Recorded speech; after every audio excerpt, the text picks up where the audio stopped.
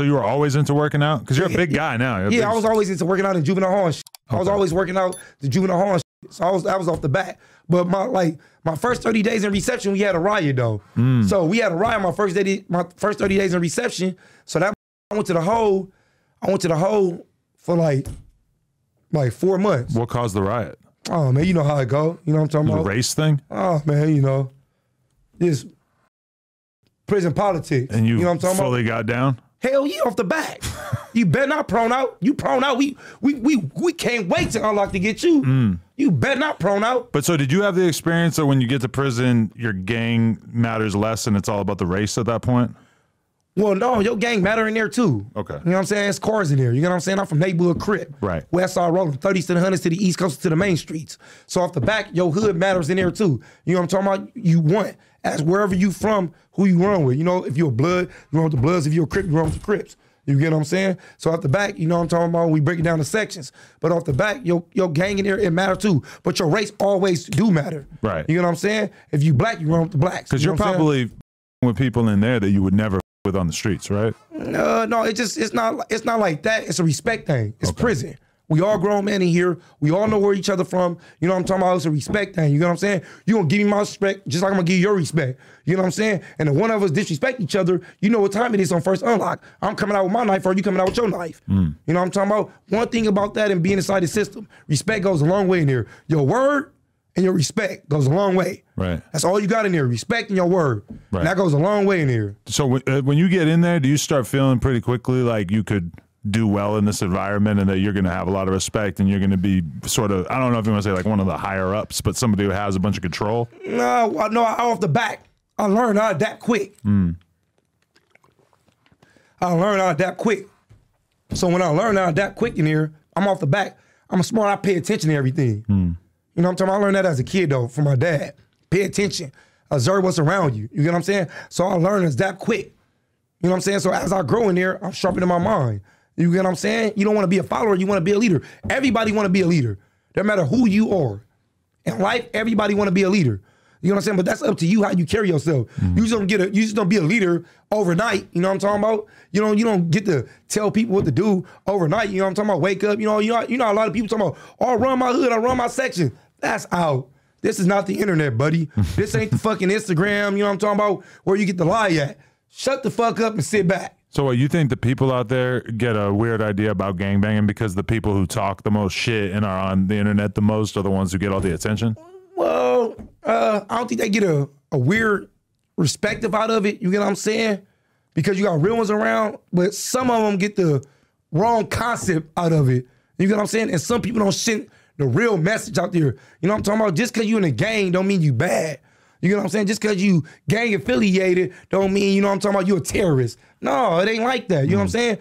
Some people judge the book by its cover. As soon as you see me, like, damn, look at him. He big as a motherfucker with braids. He a terrorist. He might knock me out. Come over here. No, it ain't like that. You get what I'm saying? When you get to know me, you be like, damn, he a good dude. You get what I'm saying? Look at us. We up in this motherfucker laughing. You get what I'm saying? It's the point how you carry yourself in life and how you perceive yourself and shoot yourself out to other people. You get what I'm saying? But sometimes when I'm around like real gangster ass rappers, at a certain point, I'll realize that out of the whole entourage, there's like a couple guys who don't really talk to anybody and they're just kind of in the corner. And I start to realize like, okay, those are the gangster ass dudes because they don't even want to be on camera. They're just strictly here to do something if it goes down. Man, look, you understand?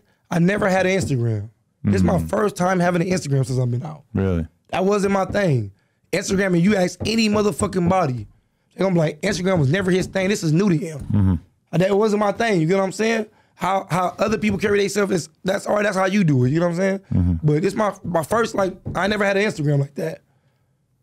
Yeah, I mean, there's a lot of people who come from your background that just look at Instagram or social media in general as being just some clown shit, and it's only going to cause you problems, right? No, look, I don't look at it as no idiot, no clown shit, you get what I'm saying? Because at the end of the day, the new youth use it to make their money. Right, yeah. And that's good for them. That's good. You know what I'm talking about? Because it's different ways to get money out here for the youngsters. You know what I'm saying? Instead of selling dope, you get what I'm saying? Or sitting on the corner or go to rob and steal. You get what I'm saying? They're using their talent and their platform on these internets. So that's a good thing. It's not a bad thing. So I don't look at it as like a bad thing or nothing like that. You get what I'm saying? It's just some people don't use the internet like, You got some motherfuckers get on there and talk about shit they don't supposed to talk about. You know you don't supposed to talk about it, but he still do it. You It's get like what an I'm saying? epidemic in LA. Yep. I hear about it all the time. So And it's not just kids. you right. A lot of old heads You right. You using right. the internet in weird ways. Yeah, and you right about that. It's not for me to judge, but I hear about it, yeah. But see, that's the point though. You got people, you still got real ones around. You got real ones around like me that'll come out and I'm getting on you off the back. I keep my foot on every nigga neck. Off the back. I don't let no air for no buster. None at all. I don't give no buster no ear. You know what I'm talking about? At all. I'm not giving you no air, no space, no way to breathe.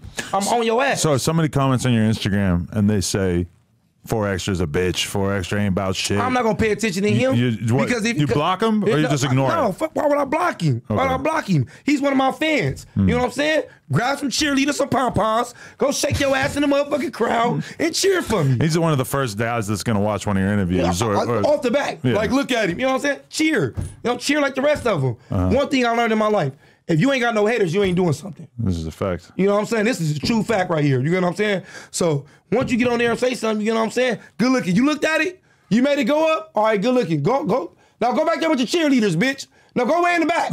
There's some extra ponds back there. Right.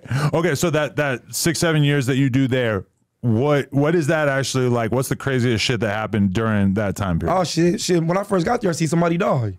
Right in front of you. Yeah, right in front of me. That shit ain't nothing new in prison. From what, like a stabbing? Yeah, off the back. In prison, you're gonna see death all day. Really? It's death all day in prison. It ain't no such thing as not death, especially on level 4. Yeah. On them level 4s, the 180s, you get what I'm saying? It's death all day. But it's a lot of guys who are in there for like 20, 30 years. Aren't they like more chilled out because they don't really have a reason to be crazy? They chilled out, but it's politics in there. You know, it's chilled out, you kick back and relax. Right. You get what I'm saying? But you still have to be on your nose. You still have to understand this is prison. This is not home. You get what I'm saying? This is not your home. Some homies that's lifers call it their home, and some homies that's lifer don't call it their home. Right. You get what I'm saying? Like I said, different stroke for different folks. But you remember, this is in prison. No matter if you're on a 1, 2, 3, or a 4. Remember, it can get dangerous any minute. And if you don't think it, we'll wake your game up quick. So what's the wildest shit that happened while you were in there? Was you saw a death right away? Like you're really telling me it was that common? You would just see the shit? Man, I was on the yard. I say, boom. 2-3 days on the yard, boom, it was a death. Get down. You know, they stream on the get down, they hit the buzzer. Everybody lay down, prone out on the yard. Boom. Medical come on the yard, they over there pumping on his chest. I didn't even see it happen. I'm like, damn. He's just over there, he flatlined, though. It's over.